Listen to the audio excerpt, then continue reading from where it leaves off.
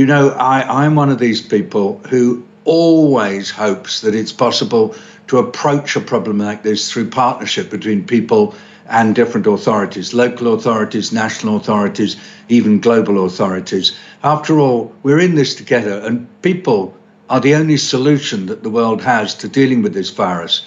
There's no magic bullet or whatever you might call it that's going to come along and help. It's people and people working together.